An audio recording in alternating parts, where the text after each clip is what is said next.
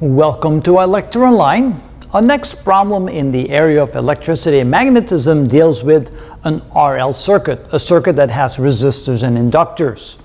It has a battery, so that means steady state current, essentially. As soon as everything gets to the steady state point, there's not varying voltage. And notice we have a switch that closes at t equals 0. And the question is, what will be the current at the moment when the switch is closed? So let's read the problem. It says the figure shows a circuit that contains 4 identical resistors with resistance 2 ohms and 2 identical inductors with inductance 2 millihenries and an ideal battery with the EMF of 9 volts. The current I just after switch S is closed will be, and it gives us 4 possible answers. So what is the principle here? Well, the principle is how resistors and inductors react to a change in current. It turns out that resistors simply go along with whatever change there is in the voltage or the applied voltage. So before the switch is closed, there's no applied voltage. The moment the switch is closed, there's applied voltage, and the resistors react immediately to that. However, inductors do not do that. Inductors oppose a change in current. So that's the key. L opposes, so L for inductors, opposes a change in current.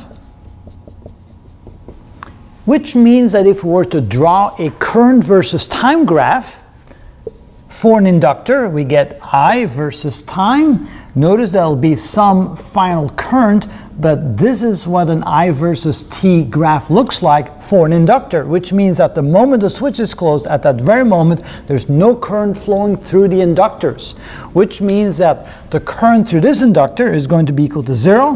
Let's see here. So here, at T equals 0, I through this branch here will be 0, and I will be 0 here, again, at the moment that t equals 0, at the moment that the switch is closed.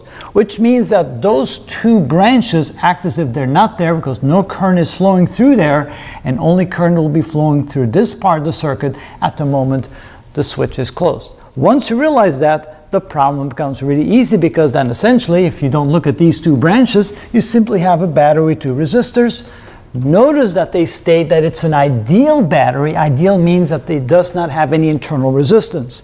So then we simply use Ohm's law. That means I equals V over R. The V is 9 volts. The R is 2 plus 2 ohms, because you have 2 resistors in series. So that means 2 plus 2 ohms. There's 2 of them, which is equal to 9 volts divided by 4 ohms. That's a terrible looking ohm symbol. There we go. And so that would be equal to 2.25 amps. And notice there's an answer, answer C, that has that exact number. And so that has to be the answer. It's a very simple problem if you understand the principle. The principle is that inductors oppose a change in current. That's what's important, a change. So it goes from 0 to its final value in this fashion. So initially the switch is closed at that moment, no current through those 2 branches, and we simply have a very simple resistor circuit. And it's easy to find the current for that. All right, what's next?